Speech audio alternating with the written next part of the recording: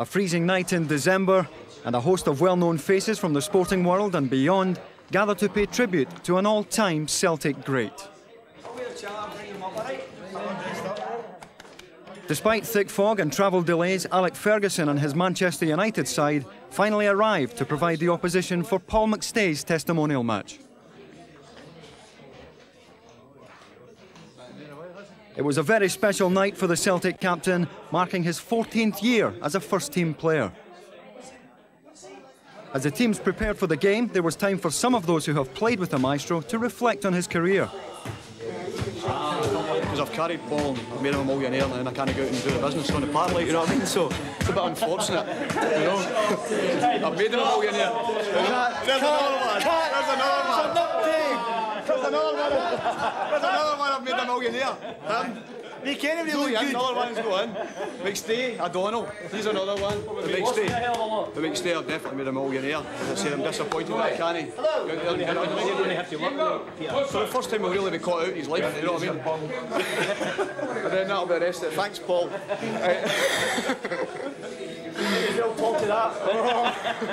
And Brian Neal's back, so I'm delighted I'm not fit. I think the supporters are very keen. I think they've shown that the numbers have turned up to buy tickets.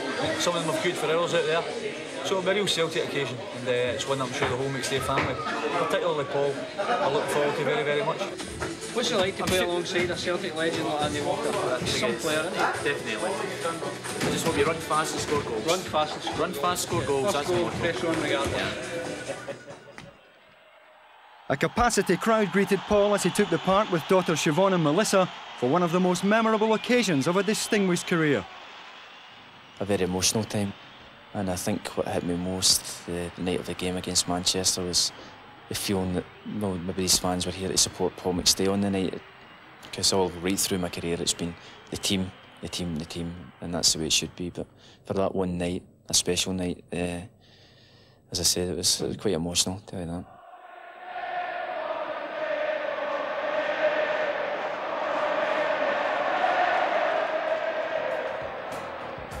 Paul's Parkhead career began at an early age. While still at school, he already trained at Celtic Park, and the Celtic manager of the time had no doubt about where his future lay. I spoke to his teachers and they said, look, Paul's not really an academic, you know. He says, so we hope he makes it in football. I said, well, I think he's a certainty. So we got him released from school about 6 months early, basically on a work experience situation. So in actual fact, Paul was at Celtic Park, maybe learning the first stages of his apprenticeship where he should still have been at school. The young McStay stood out among a rake of talented youngsters, which included his elder brother Willie. When he came in, I was established in the youth team and then established in the reserves as Paul was coming on full time. And I honestly can't remember too many games that we did play together, because we seemed to go through reserve team football in one season. At that time we were a very successful reserve side. The youngsters coming through, Charlie Nicholas, Mark Reid, Danny Craney, myself, John Halfin, Davy Moyes, Jim Duffy was there as well. So there was a backbone of a good young squad there. And Paul came into that at the latter stages along with Jim McInally as well. But he seemed to go through it a lot quicker. And things just clicked right away for Paul, you know. You tend to wait maybe a year or two for them to fill out physically wise, but McStay was straight in there right away. You could tell he was ready, even at such an early age. And we got to a situation where I was keeping him out the team simply because of his age and not because of his ability. And I worried about it, how to introduce him. And then I decided we're going to take the plunge. He made his debut against Queen of the South in the Scottish Cup. His league debut followed shortly after. I didn't tell Paul anything about it, didn't let him know he was going to be in the team or anything, because I felt that was the best way to handle it. And we got to Aberdeen, told him maybe an hour and a half before kick-off we were playing. He went out and played as that's the only place he'd ever been. Short one, McCluskey, McStay. Oh yes! Sheer brilliance from young Paul McStay. After scoring in your debut, you're going to get a wee bit of publicity. Maybe even after that, a good spell, maybe 2 or 3 games, a wee run just in. And then I was demoted to the bench, because my form had dipped a wee bit. But I was just delighted to get a crack at it at such a young age. The following season, Paul played in every league match, and in October played in his first Old Firm game. In a memorable match, the young protégé was outstanding. Common playing it through the middle. The Rangers defence headed hitting. Here's a great chance for Murdo McLeod. McStay following up. Paul McStay in his first Old Firm match makes it 1 apiece. Yeah, I think if you look at the pictures of the time or the TV footage, I think that would explain how happy I was. I just couldn't believe it. Even though it was a 6-yard tap in, the happiness and the joy it brought myself and all the fans in the background, I think that memory will live with us for a long time. McStay so determined. Perfect chance from McGarvey. The two exceptional qualities I seen was his vision and his passing ability. He had a great ability, Paul, when he first came in the team, that he was playing against stronger guys, quicker guys than himself. But because his vision was so good, he was a yard ahead of him. He could make space in any amount of situations. And for somebody so young, that's difficult to do. And when you see it in somebody so young, you realise the talent is there. So I think it was easy for Billy McNeill at that stage just to throw him in. There is a certain sides to Paul that a lot of people don't really ever see. I mean, the drive he has on the field has always been there. He hates to lose. He doesn't always maybe show his emotions that people would say, well, you know, he doesn't look as if he really cares sometimes, but he does. He takes it really personally and it goes deep. He was also a great ball winner. He would drive himself into challenges and really, without thinking about it, really seriously into challenges. So he had many talents. McCluskey, second chance, that's it. McStay, 1-0.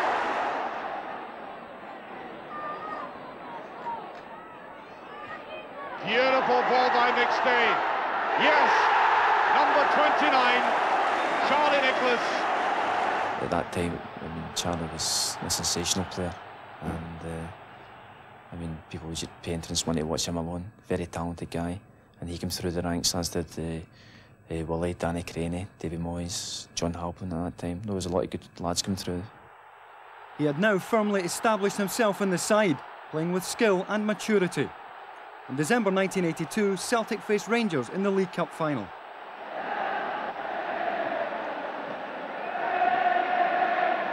Trollen, a good position for Celtic, and there's a goal.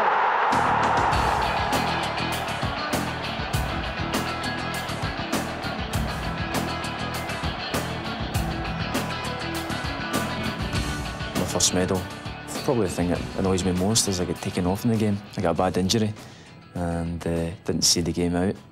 But the goals again stick out, though. The two great goals, Charlie and Murdo. And again, savouring another piece of silverware again, not just after winning the league a few months earlier and then winning the League Cup. No, it was just amazing times, and again, I wanted it to go on forever, but as we found out after that, no, it didn't. The Old Firm stranglehold was broken with the emergence of Dundee United and Aberdeen.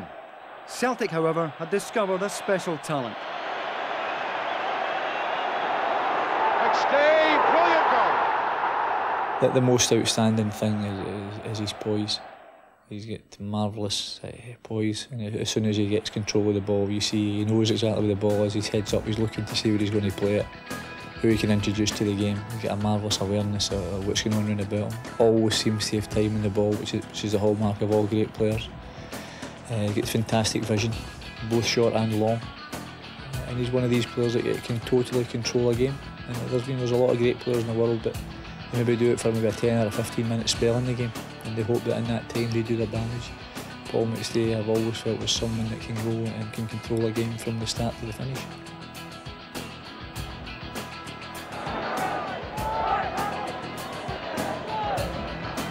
McLeod now to McStay. Spans, McStay again. Absolutely magnificent.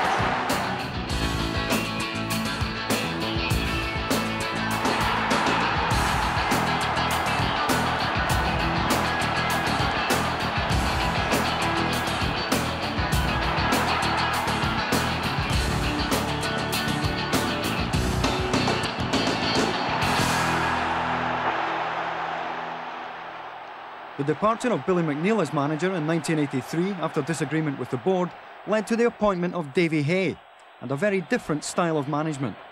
Very quiet Davy in a way. If you go on his wrong side or if he wasn't happy, let you know. And I felt the brunt of that a couple of times though. A dramatic Scottish Cup victory in 1985 came after the second-half substitution of Tommy Burns and Paul. The changes that day helped us win the Cup because we were going nowhere and the manager felt we'll make the changes. I was disappointed to come off myself, but I mean, the change did win the game.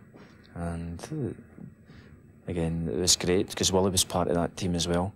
And it was a happy McStay household that night, I'll tell you that. Just the two has been part of a cup winning team.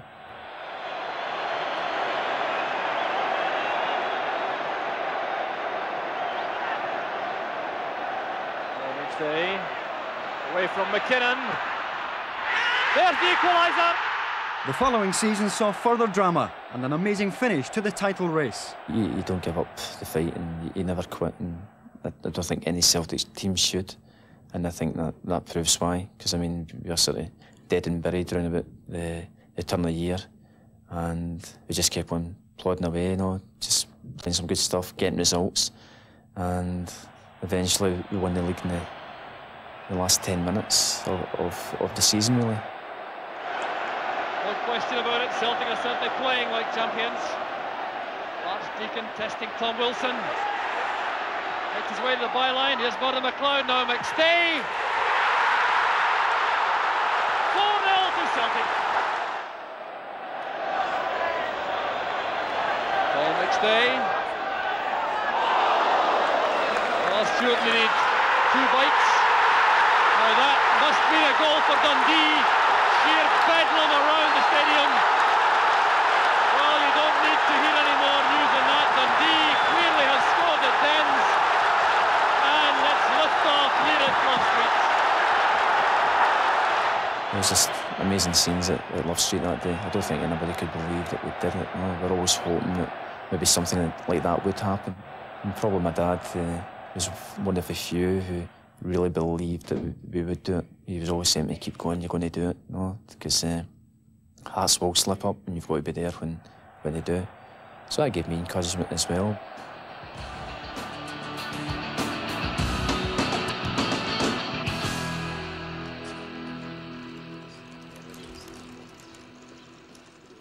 Where I was brought up, Larkhall, it was my father and another man who started the local boys club team, really, because we'd all been knocking about on the streets and messing about that way. And he started up a local team, Meadowhall United, which Willie and myself got involved in, and then later Raymond. So it showed you how much he was wanting us to be involved in the football scene, because it's a game that he played as well at a good level at junior, and he wanted us to, because we had an interest in it, he wanted to give us a start because there was nothing round about the area at that time, and he's seen that as a wee gap to be filled, and I thank him for that. I tried to make them benefit from the mistakes that I made. Being in charge of the boys' club and taking over the school team at an early age helped me be very influential in what they did. I wouldn't depend on anybody else doing it, which happens a lot with boys' clubs and whatnot. People run them out for their own glory, a lot of them. They're not thinking the progress of the kids. As my dad said, I was a late developer. I started when I was 7, which is I suppose quite late for a McStay to start kicking the ball about or getting a real interest in it. Paul actually was very much advanced for his age. He'd always played 2 years above himself. Even from early days at school, he was 8-year-old playing in the primary school cup final. It was a prestigious one in our local area. He was actually man of the match, playing against kids of 11 years of age. And he'd done that right through his career in the area we come from as well, out in Larkhall. The McStay name was always connected with Celtic. The McStay connection goes back all the way to 1912, when Paul's granduncle Willie McStay first joined the club. He went on to become captain. That honour was also bestowed upon his brother Jimmy, who succeeded him as skipper in 1929. Well, Jimmy managed the club for a short period, and the two of them actually played in the same team as well.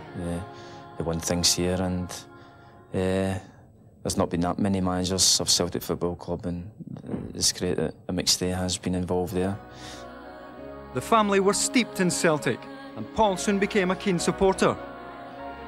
They started at an early age, and that is the thing about the club. It's there's so much family involvement in it, really. You know, so from an early age, you're taken away to the games. And I always remember playing for Meadowhall one day, and actually the supporters' bus stopped at the side of the park, and I was substituted so that I could go and watch Celtic playing up in Perth.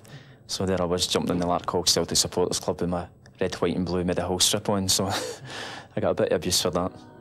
Paul also had the benefit of learning his trade from a footballing legend. In my early days at Holy Cross, there was a competition to go and train with and meet the great Pele.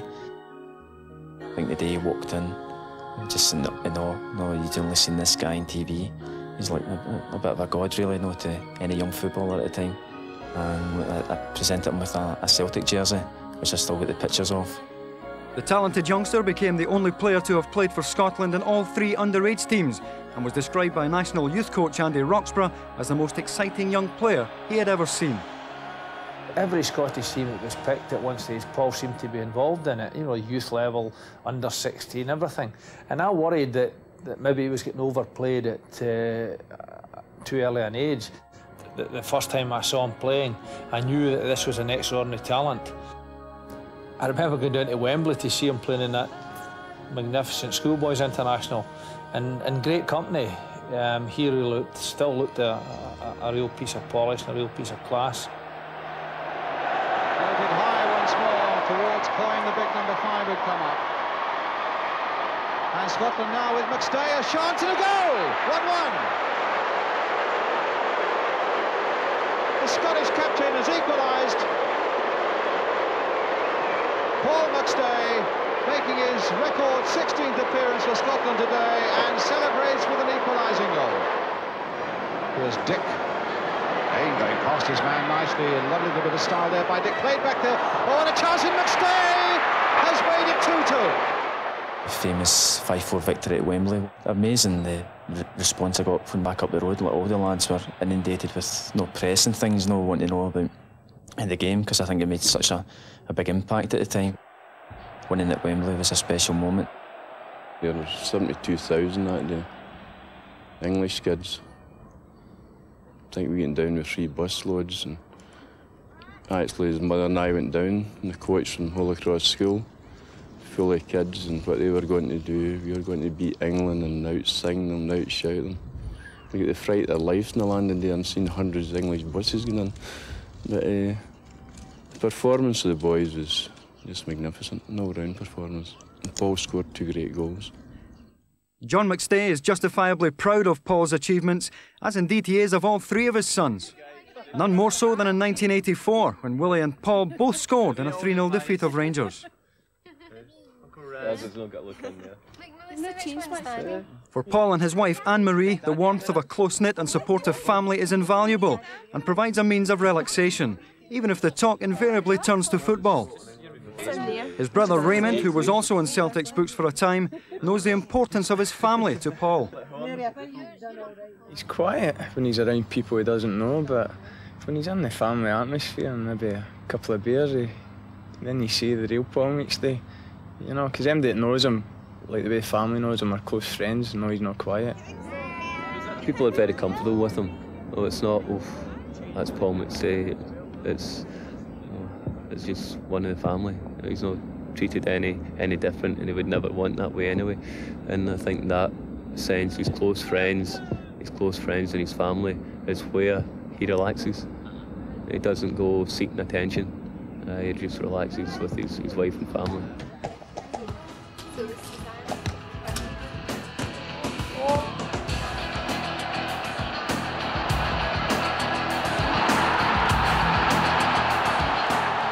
In 1986, Scottish football was rocked by the arrival of Graham Souness as Rangers player-manager.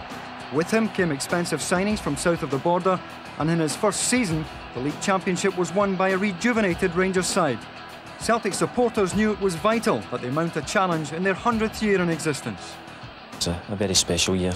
There was plenty of celebrations arranged off the park. There was a play to commemorate the centenary and lots of other things that supporters were running.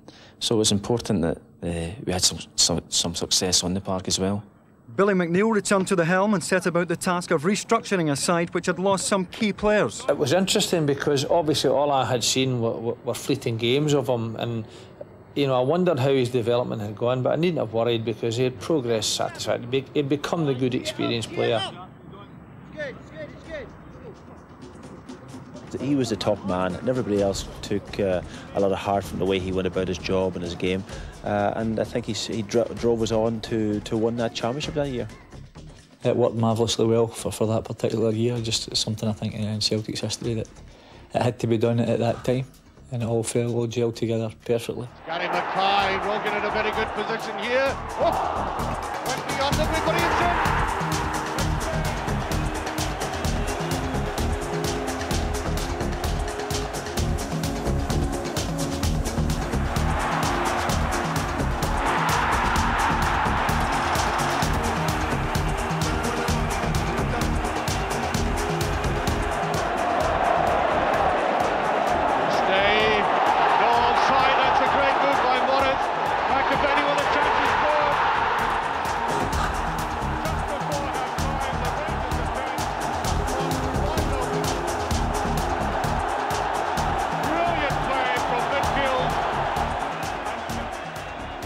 In '88 was just flowing football. I mean, we had that many options, a good strong squad, and there was so much pace in the flanks as well. So really, the thing that I'm looking for is outs, and with the width and the pace there's plenty of choices where to hit the ball, really.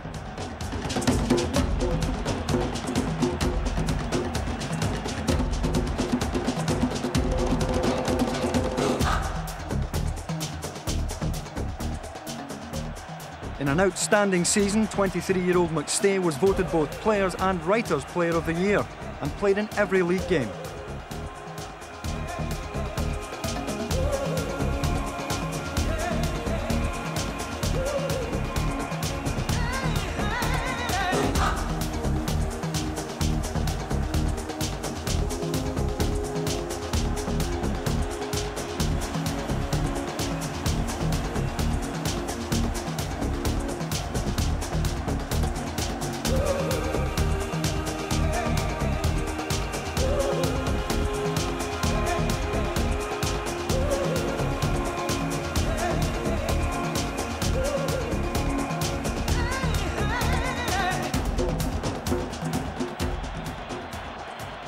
You know, individual games, I could pick out loads and loads in which Paul was shown, but the lovely thing about him is there's a consistency about his performances that is very heartening.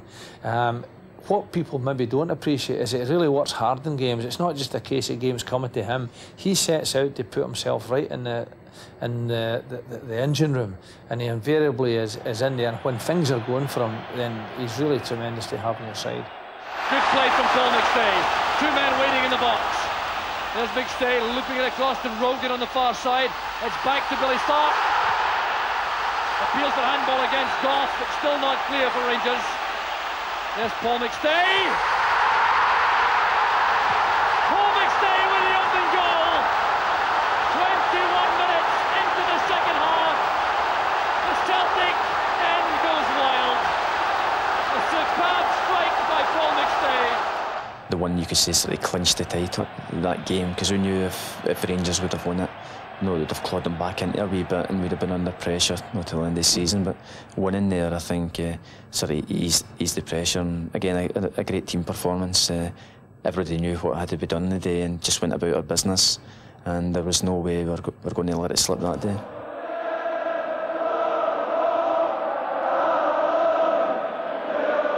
I don't know what the official record for the crowd was. It must have been about 80,000 in there. They were on the track and everything, and the scenes were quite incredible. If you could have written the script, that's the way you wanted it to be. Probably Brother Bolford away back then would probably say, if you want to win the league, it's going to be the centenary year. The fans showed their appreciation as well. The scenes were just amazing.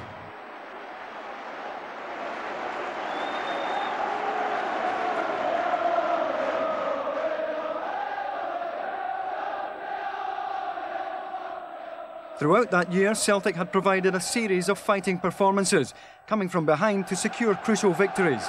The Scottish Cup final of that season was heart-stopping, even by Celtic standards. Gallagher! It's a magnificent goal for Dundee United! If things weren't going well, there was that spirit and belief, self-belief, that we could still go and win a game with 5 minutes to go. Good play by Rogan. Equaliser by McAvenny. Frank McAvenny for Celtic. A sea of green and white. Again, United went one ahead, but the old spirit came through again, the determination, and I suppose we were saying, well, it's our year, we're going to take this one as well. They're Stark. McAvenny. Frank McAvenny has won the cup for Celtic.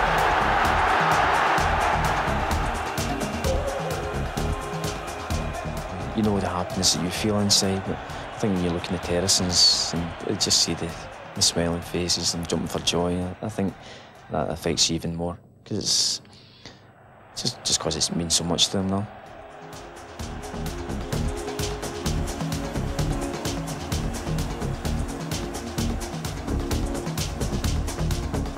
What was a special year for Paul, his wedding to Anne-Marie McGarity was further cause for celebration, and the Greenock girl became his wife during the close season. Most people who know Paul know that his commitment to his wife and daughters is a large part of his life. The glamour of the footballing world is something which Anne-Marie is unimpressed by. I was on the phone and just chatting away, and she was asking what I did. I was trying to explain to her, no, well, I play football. And she says, well, no, what's your real job? There's a new bump in the motor, Anna. Don't talk to me about bumps. Here we are a few years later with 2 wee kiddies and one in the way. If you take away all the time that the football takes up, I think the time that's left has to be spent with your family, really. Anne-Marie's been brilliant. She's a big part of my life now.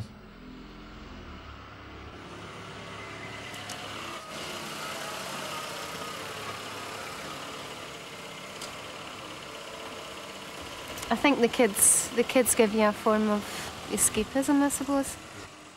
I think that's what helps distract them, maybe, and helps them to get over things. You always put things in perspective. I think he's realistic that way. He knows that there's more to life when he's finished football. But just now, it's awful hard for him to take when they lose.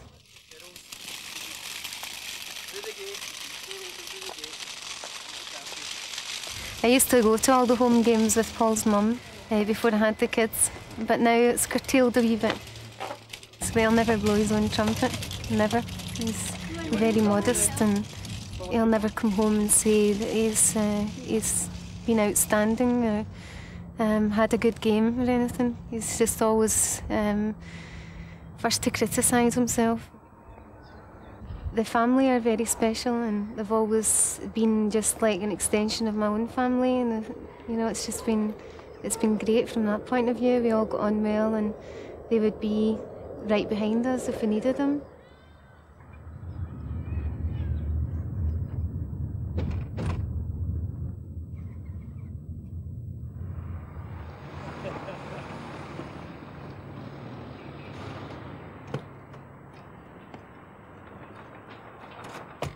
In every footballer's career, the spectre of serious injury can loom large. While before 1991 Paul remained relatively injury-free, he was out of action for virtually the first time in 10 years when he picked up a knee injury in a pre-season friendly.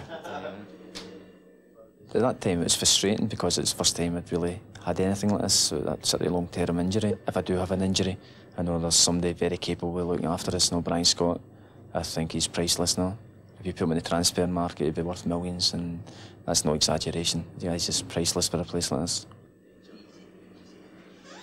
We've had a medial ligament which was detached here, which was surgically stapled back on.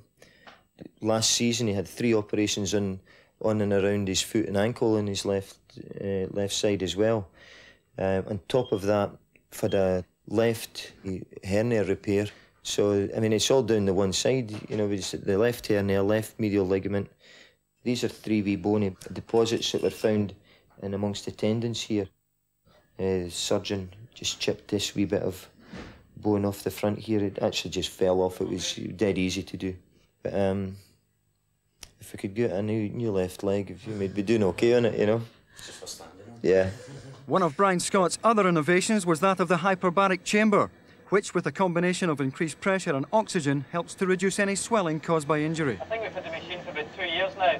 Sometimes an hour, and about an hour you're in. I think if you're a bad boy, you send off for that, you go in here for a wee while, kill you down. Very, very, very professional in his whole attitude. You know, whether it's in here with he's injured, whether he's in the gym, you know, he gives it 100%. You can guarantee he won't take shortcuts.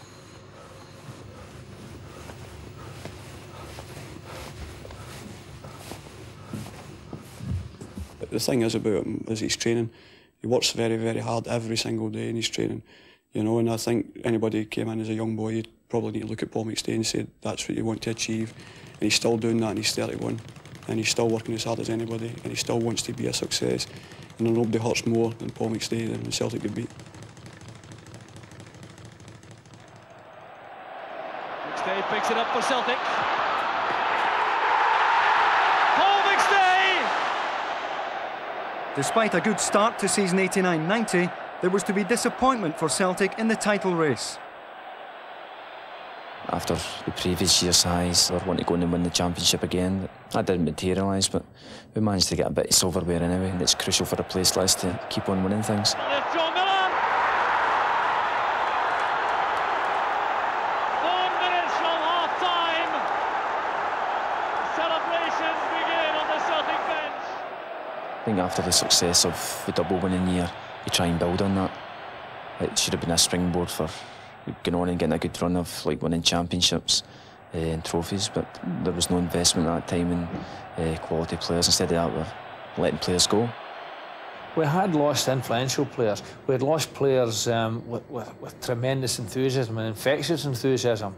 So Paul was thrust into a difficult position. Plus the fact that things weren't going particularly well. We had obviously the challenge from Rangers.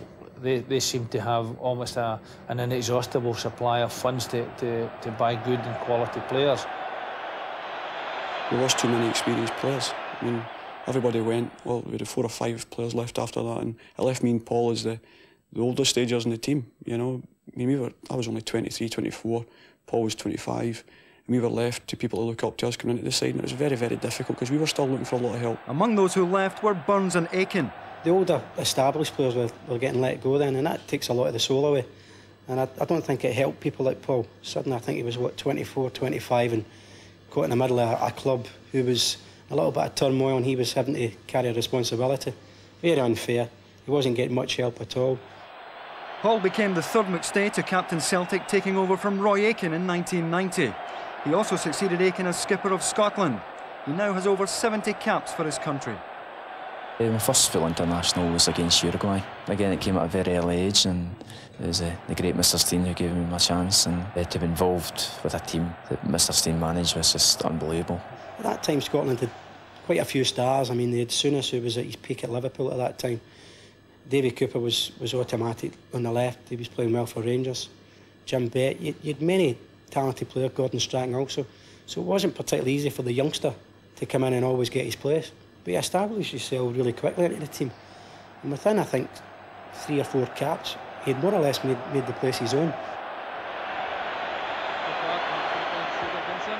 great cross. The header, the ball is in the net, and it's Paul McStay. The youngest Scotsman on the field gets his first goal for Scotland. Mr. Steen was saying, no, it's a chance for me to sort of make my mark at international level. I'd been in the team for a couple of years, and no, maybe he was looking for a wee bit more.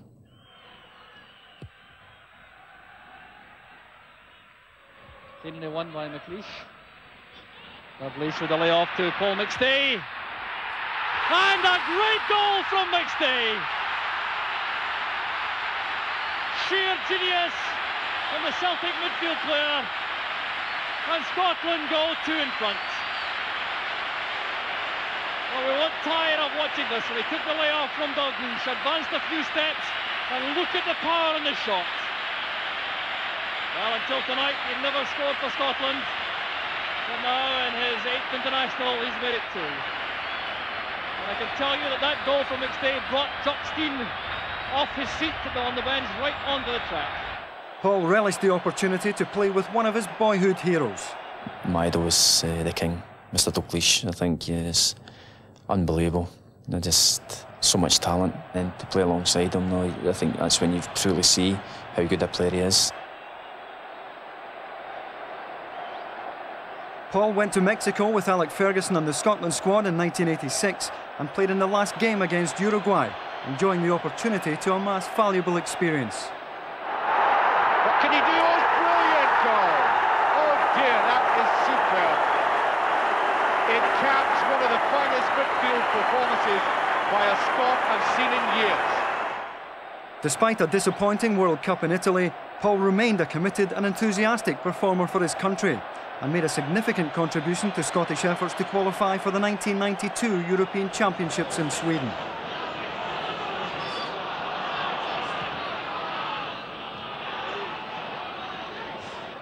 McAllister to McStay. There's McCoist, he's onside. The chance is on again with the opening goal. There's Paul McStay. This should be the opener. Scotland have made the breakthrough. The smile on the face of Paul McStay heralds his 7th international goal. On the 14th of October 1990, he surpassed Danny McGrain's Parkhead record of 62 caps to become the most capped Celtic player ever.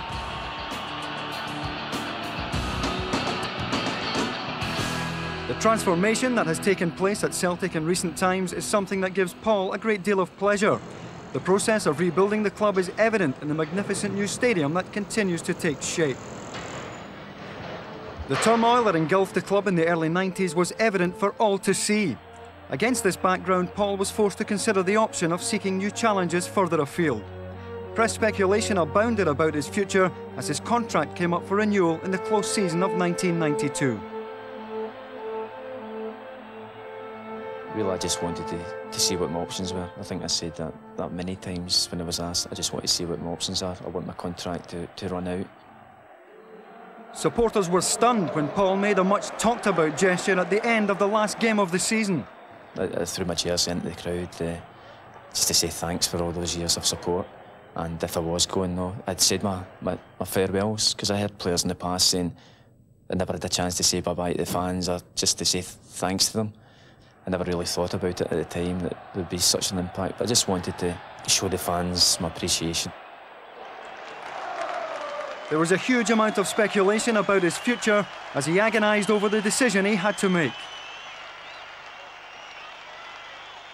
There was an opportunity for him at one time where he could have left the club, and I've no doubt when I spoke to him before about that many times.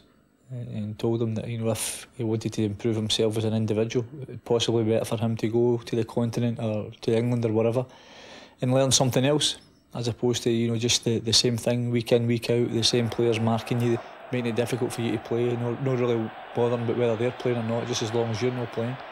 And it takes a lot to keep battling against that type of thing. Although the media pressure to make a decision at that time was unreal, no, I think they were want me to make a decision right away whether to stay or go, and lots of letters from fans, giving us backing and saying, no, we're right behind you, just you take your time, never mind listen to the media. I think it was a big decision to make, but I was 100% behind him, definitely. Would have gone anywhere with him if he had to move and he felt for any reason they wanted to move, then yeah, definitely would have been 100% behind him. My wife Anne-Marie always stated, after all the year of will he go or will he stay sort of thing, she always says, make sure you have no regrets. Never have any regrets when you finish your career. If you wanted to go and play elsewhere and all the rest of it, because I don't want you moaning later on in life that, yeah, you wanted to do this, I wanted to do that. It was actually amazing, the amount of people who want to sign him at that time, and I think that was testament to the spell he was going through and the form he was showing his career. And he handled it very, very well. After an outstanding performance in the European Championships, Paul was ready to make his decision. One of the major factors right through my career has been my family.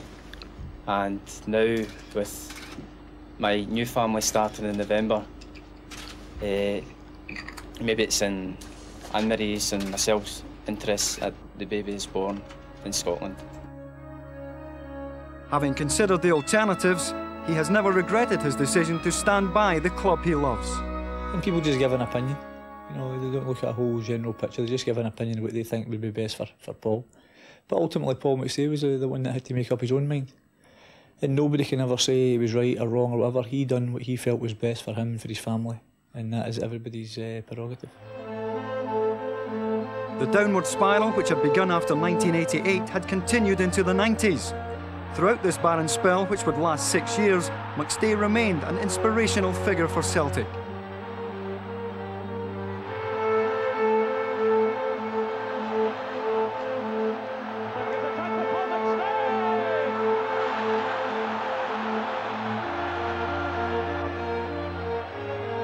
Billy McNeill departed to be replaced by former Irish international Liam Brady, but the problems at the club ran deep and success remained elusive. Liam had great ideas. I think at that time, even if you ask fans, he had us playing a lot of good football. The only thing that was lacking was a bit of punch, you know, a bit that killer thing. But there were so many things wrong. I mean, we'd still supporters turning up week in, week out, which was frightening, but still so many things wrong behind the scenes. We've shared a room now for, what, 10 years, 12 years. We've been in the first team together. And I know how much he was hurting and how much we sat and spoke about it a few times. Sometimes you don't like speaking about it because you try and forget about it at times. And I knew how much he was hurting because both of us had the same feelings for the club. And we knew there were certain guys coming in. There was people coming in not with the feeling of the club that we had because it was probably brought through his family, the same way it was brought through my family, what Celtic meant to each other, you know. And that was getting lost. And Paul couldn't handle that, I couldn't handle that. And we found it very, very difficult. So I think Paul's got to take great credit the way he held his head up, being captain of Celtic Football Club at a very, very, very difficult time. Boyd, McStay. Oh, that was goal by Paul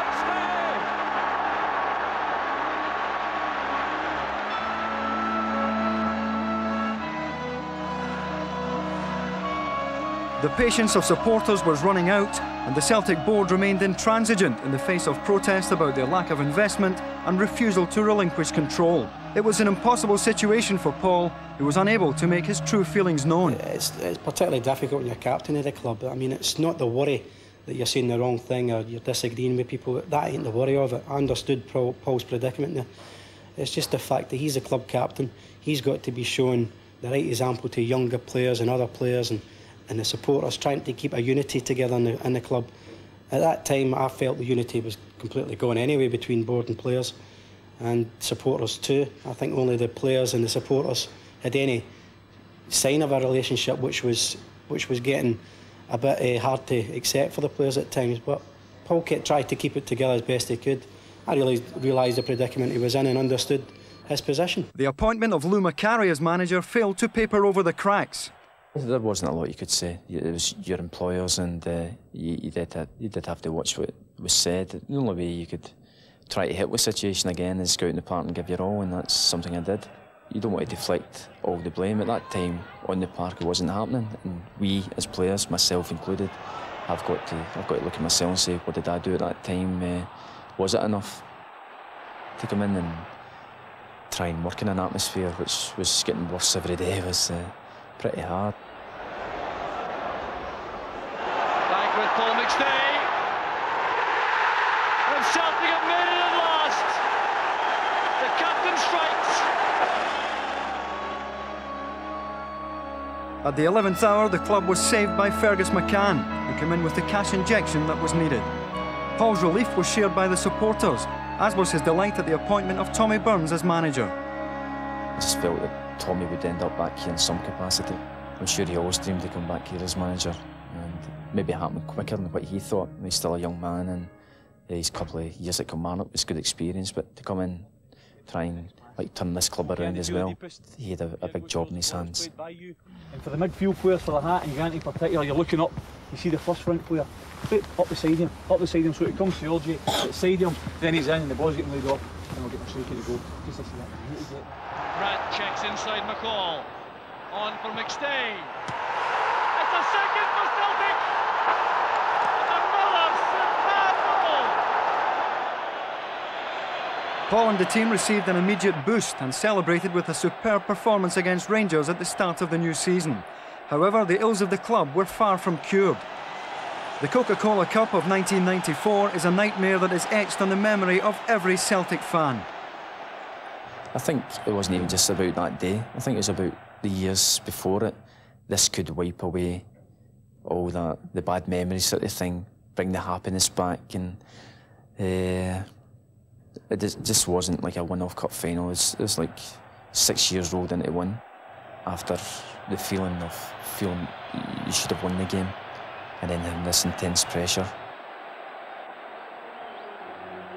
With the score tied at 2-2 after extra time, it came to the agonising ordeal of a penalty shootout. The responsibility fell to the captain as it went to sudden death.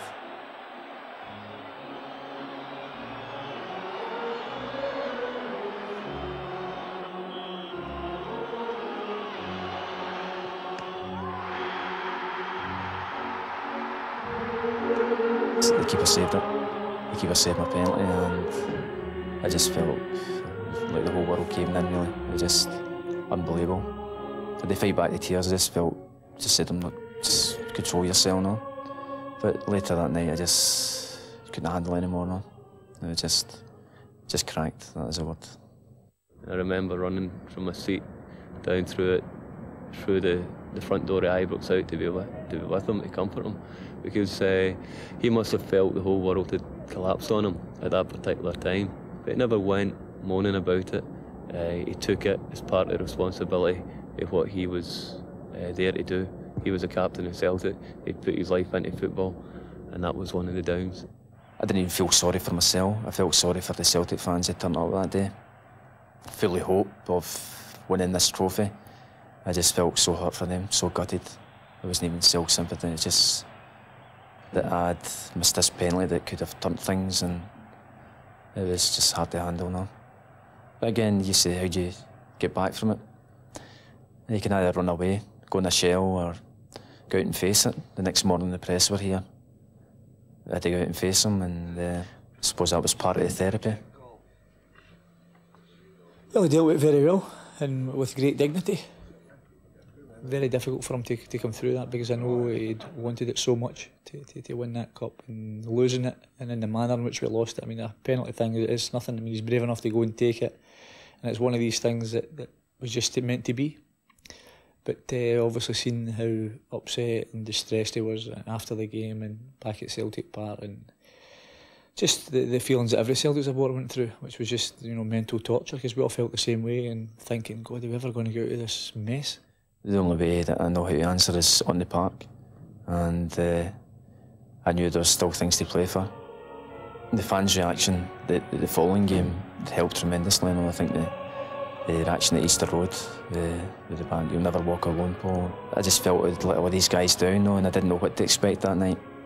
And that showed me what they thought of me, and that they would be there for us now. Paul had a lump in his throat that night for the response he got, and that tells you what the punters thought of him, and that tells you immediately Paul will get out of his system. The Scottish Cup campaign provided Paul with the opportunity to make amends. From such a low with the Coca-Cola Cup final to such a high with the Scottish Cup in 6 months as well, and that only came through hard work from the team. We'd experienced disappointment, and we just wanted a bit of silverware, and we knew what was needed. We needed a good cup run, and we gave that. We gave a lot of fighting performances, and the semi-finals as well, put on right good displays. Back here with Paul McStay, great ball in the Faulkner. That's Faulkner! Brilliant play from Celtic.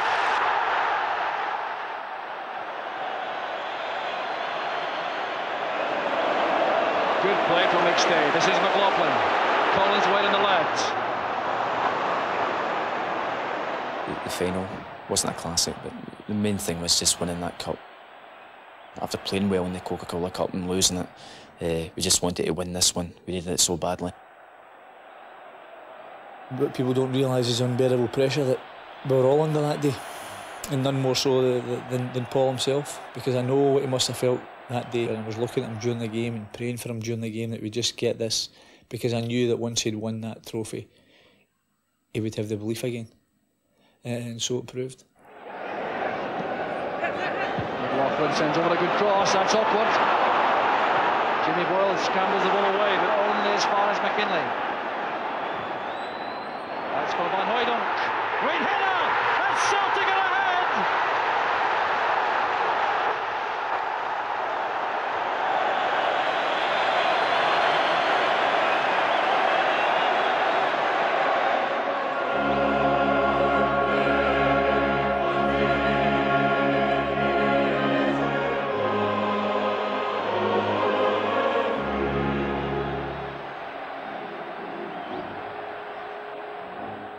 I think the relief was there for all to see, and the happiness was there for all to see as well.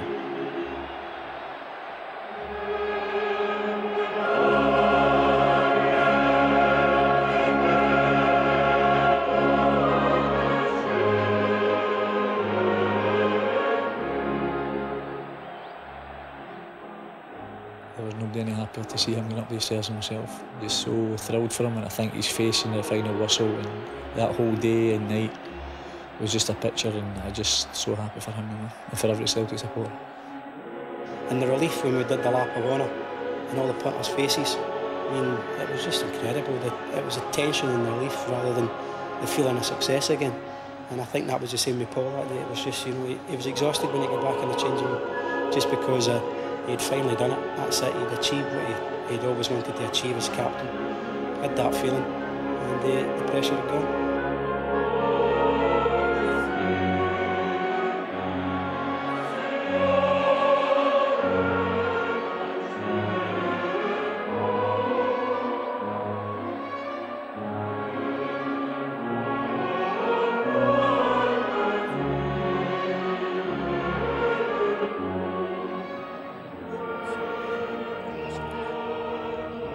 The rebuilding of Celtic continued in the wake of the Scottish Cup victory, and season 95-96 has seen a rejuvenated Paul McStay. Kinley doing well to get in the cross. Once again, it's David Farrell who's there. Should turn by Grant. It's Paul McStay! That's a wonderful goal by the Celtic captain.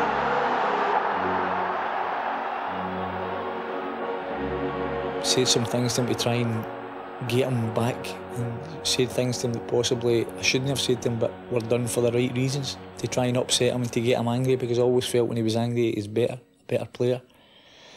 And it worked, and thank God it worked, because it was a long time we were wondering, you know, if we'd lost him or if he'd so many years in the doldrums he was never going to get out it again. To say some nasty things to him, cheap things, just to have a shot, just to see what kind of reaction we'd get from him, whether he would take the bait or not. And he took it. Although he was my old teammate, old pal, he let me know as well that I better start performing the 2 levels that he knew I could do week in, week out. He didn't want it for a couple of weeks and then fall away. Last year he let me know it a couple of times. He dropped us, and that was hard to take.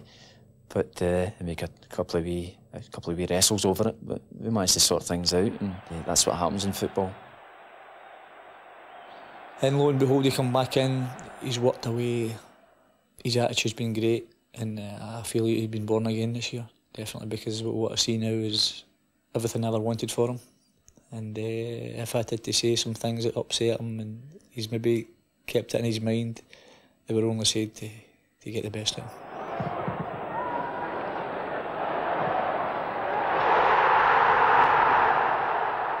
Paul McStay has over 70 caps for Scotland and has played more than 600 games for Celtic. He remains an inspirational figure for the club and one of Scottish football's most talented players. 37,300 fans braved the elements on a cold December night to pay tribute to one of their favourite sons. And they weren't disappointed as they were treated to a highly competitive game against English champions Manchester United. Early in the game, Simon Donnelly broke from inside his own half and embarked upon a 60-yard run, finding Andy Walker with his layoff. Walker's ball across the goalmouth caught the United defence square, and it fell to Pierre Van Hooijdonk to open the scoring with the easiest of chances.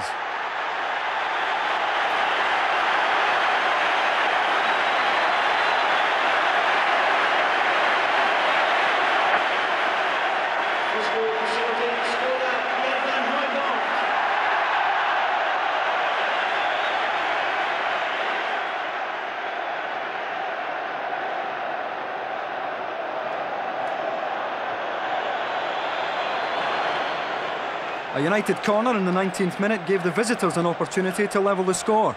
Steve Bruce nudging the loose ball to Paul Scholes, who finished well, beating young Stuart Kerr in the Celtic goal.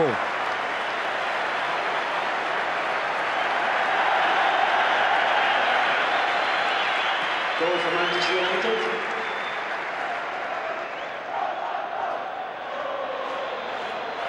That was the way it stayed until the second half, when a measured ball from Tosh McKinley found Van Hooijdonk 30 yards from goal. Despite claims for a handball, a superb strike from the Dutchman put Celtic ahead.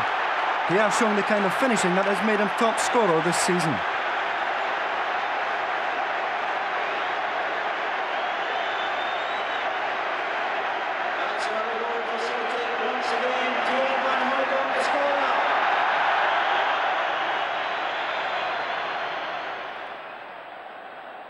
Celtic continued to press, with substitute Chris Hay coming off best in this encounter. A delicate chip over the keeper made it 3-1 with 5 minutes to go. A memorable goal for the young Celt.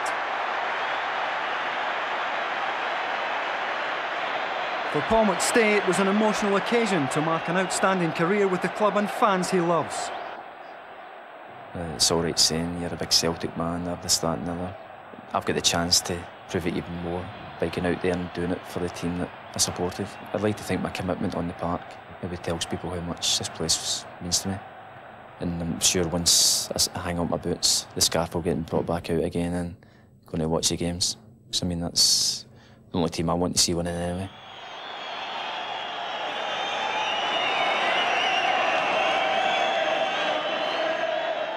From the early days when my mum used to wash the strips and used to sit hanging out the back door, and I mean, that shows you how much my mum was committed. Went to all the games as well, still does. If it wasn't for them, I don't think we'd be where we are now. They encouraged us so much to go and get what we wanted, whether it had been something else, but it happened to be football, and they seen that, so they encouraged us and gave us every backing. Made sacrifices when we needed a new pair of boots as well. All these things will live with me forever. I can't thank you all enough. Know how much this means to me. I've came here many a year on the terracing, watching the famous Celts testimonial nights. I've played and it's just an unbelievable feeling. And I thank you all for making this a very special night for myself and my family.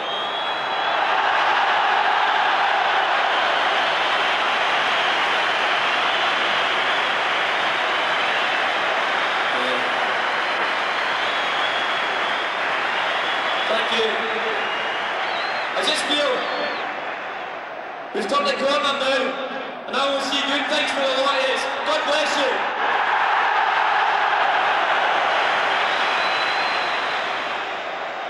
He's very much the leader now. He's had all the experiences it's possible. He's played in World Cups, European Championships, League Championship medals, Scottish Cup winners medals, been the captain, always been one of the main players, and he's got all that experience to call on now. And that is why now that he controls the game for us, and he controls the tempo of the game, and it was so important that we got him back into that frame of mind and playing that way, because he is the one that everything revolves around.